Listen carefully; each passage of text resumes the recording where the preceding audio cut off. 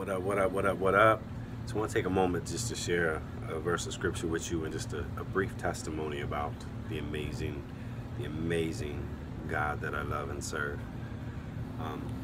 I've recently gotten a great opportunity, employment opportunity that is, without a doubt, more of a ministry opportunity than it is a financial blessing. Granted, it is financially an amazing blessing, but the opportunity just to share the love of Christ, to be a light in the midst of a place that desperately needs it, is phenomenal.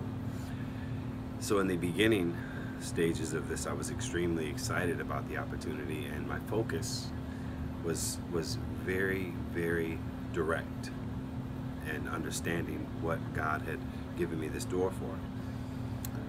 But before I knew it, without even recognizing it, the subtlety of the enemy kind of shifted me just a little bit. Not a lot. It wasn't enough that it was, super obvious, instantaneously, but it was one of those things where it was a gradual shifting of my perception and the mission that God has sent me to do.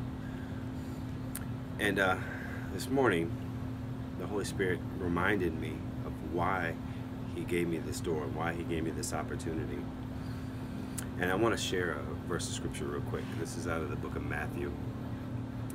It says, "Enter ye at the strait gate," or the narrow gate. So enter ye at the strait gate, for wide is the gate, and broad is the way that leadeth to destruction, and many there be which go in thereat. Because strait is the gate, and narrow is the way which leadeth unto life, and few there be that find it. As I began to ponder on this scripture this morning, I began to see that the path, people have this perception of Jesus that you can just say a prayer and from there on out you're done. It's all good. You're going to die and go to heaven.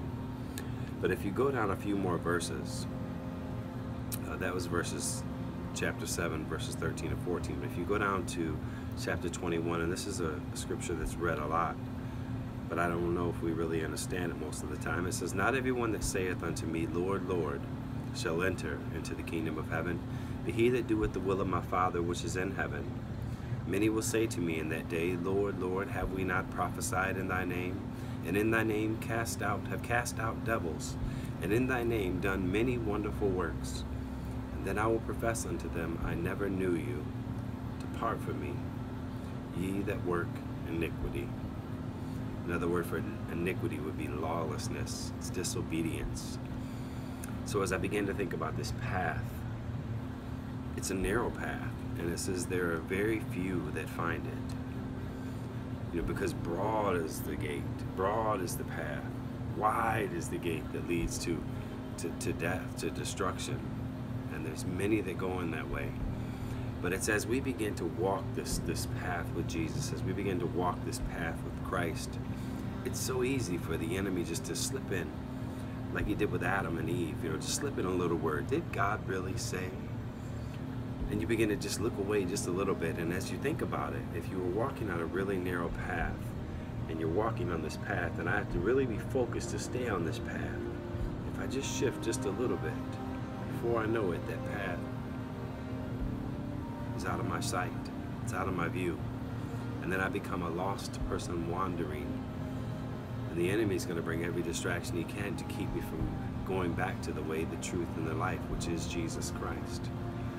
So if you are on a path with Christ and you feel like you've lost your focus, lost your purpose, lost your destination that God has given you to fulfill and to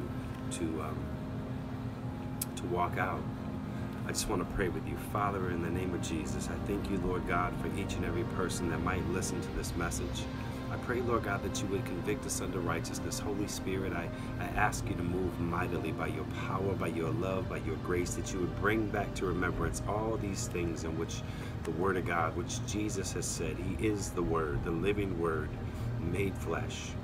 I thank you, Father, for the love that you have for us. I thank you, Jesus, for the the prayers that you pray for us. Your word says you intercede for the saints. You live to intercede for the saints. You died to give us eternal life. So we thank you, Father, right now, that you would bring us back, Lord God, that you would realign our focus, Lord God, that you would shift our perspectives, Father, back to you, back to the love of God, back to the mission of God, that we would be living epistles, Lord God.